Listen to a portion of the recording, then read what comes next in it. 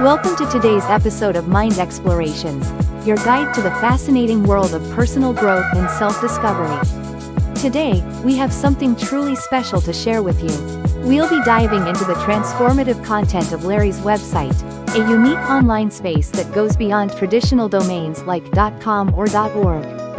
Break free from the tradition and boldly click Larry's unique link to begin your new journey of self-discovery.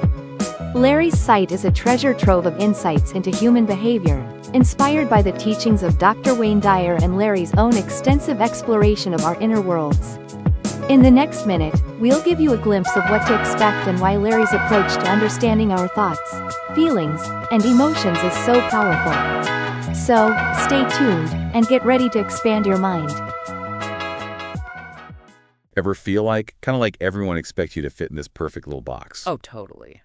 Well, today's deep dive, we're looking at a guy, Larry Moten, who decided, you know what? I'm building my own box. And it's got all those unique angles, right? Exactly. Filled with, this whole different way of thinking about personal growth. Yeah, and he's not afraid to stand out. We've got his website, a PDF bio, even some video clips, and it's like, this guy has a system, but it's not your typical self-help stuff. Right, not at all. The first thing that kind of jumped out at me, maybe you saw it too, was this tagline on his website, "Be the flavor of life." Catchy, right. Super catchy. Yeah. But also, what does that even mean? It's definitely not your usual self-improvement jargon, but I think it gets at this whole individuality thing he's pushing. There's a video, I think it was on his About page, where he talks about being medicine to the sick, knowledge to fools, love combating negativity. Wow. It's almost like he wants people to find their own, unique way to have a positive impact. So less about fitting in and more about standing out. But in a good way, like adding something to the mix that everyone benefits from. Yeah, like everyone brings their own spice to life, right? Exactly. And this connects to his whole thing about, unlocking your potential. Which he talks about a lot. Oh, yeah. And it's interesting. He's not coming from that, traditional guru background, even though he definitely draws inspiration from people like Wayne Dyer. I was going to say, I did notice he has a background in psychology. He does, yeah. But it seems like he branched out pretty quickly from the traditional path. Yeah, he's got his BS in psychology, but then he really went deep into the connection between self-talk, thoughts, emotions, even creativity. Right. Which now that I'm saying it out loud, you can totally see how all that plays into finding your flavor, right? Absolutely, yeah. And she's saying your inner world, that shapes everything you experience externally. Totally. And speaking of inner worlds, he touches on the law of attraction, which, man, that always seems to get people talking. Oh, it totally does get people talking. And I think there's a lot of misunderstanding about what it actually is, know? Right. But what I find interesting is how Larry approaches it. He's really big on it's not about just wishing for things and expecting them to magically happen. Okay, so not just positive thinking then. No, not at all. Yeah. He talks about your thoughts and emotions, they need to be aligned with what you want.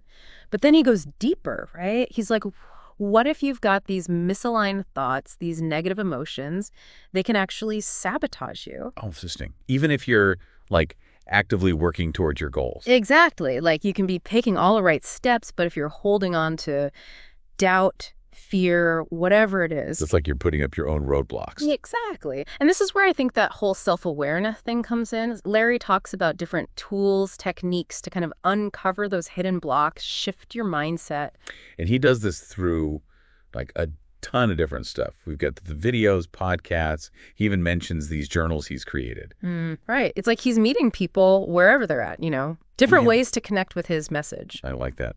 So the journals, those could be interesting. Totally. Imagine, they guide you through this process he's developed. Maybe it's identifying limiting beliefs. Maybe it's visualizing your ideal self. Yeah, like having a personal coach, but in a notebook. Exactly. And then you've got the podcasts for when you're on the go, need a little inspiration. And of course, the videos, that's a direct connection, You see his energy, hear his voice. It's like he's created this whole, ecosystem for personal growth. You said earlier he's not your typical guru, but he definitely has a knack for making these concepts down to earth. Oh, for sure. And that might be what's so appealing about him. He's not coming from this place of, I have all the answers. It's more like, hey, I'm figuring this out too. Come along with me. Which is refreshing. You feel like you can relate to him, flaws and all. Oh, he even sells T-shirts. Did you see that? No way. What? Yeah, with the "Be the flavor of life" tagline. What do you think about that? Well, it's definitely different. But actually, if you think about it in the context of his whole philosophy, it kind of makes sense. How so? Like, maybe those t-shirts are meant to be conversation starters. Someone sees it, asks you about it, boom, you're sharing your flavor, connecting with people. Oh, I like that. Wearing your heart, or at least your personal growth journey, on your sleeve. Right. It's like he wants us to be proud of our, personal growth journeys, not hide them away. Totally. Like, wear it as a badge of honor. And that actually makes me think of something else he talks about, that whole community aspect. Oh, interesting. Yeah, because he's all about finding your own flavor, right?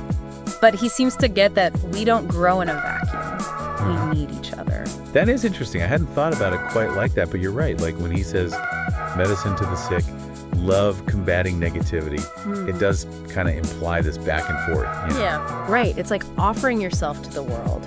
And that connection, that's maybe where the real growth comes in for everyone. It makes you wonder, like, what if everyone thought like that? Saw themselves as part of something bigger? Right. It's a cool thing to think about. And it kind of shows the power of these ideas, right? He's not just giving tips, he's talking about a whole different way of being.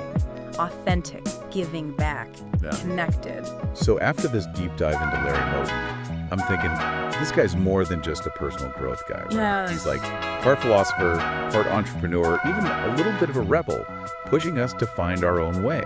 Totally. He's reminding us it's not one size fits all, this growth thing. It's about discovering yourself, owning it, and then figuring out how to make a difference. And who knows, maybe along the way we inspire other people to do the same thing. Exactly. Leaving a little trail of flavor wherever we go.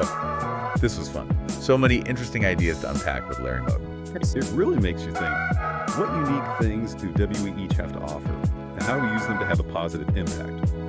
Something to chew on. Thanks for joining this deep dive, everybody.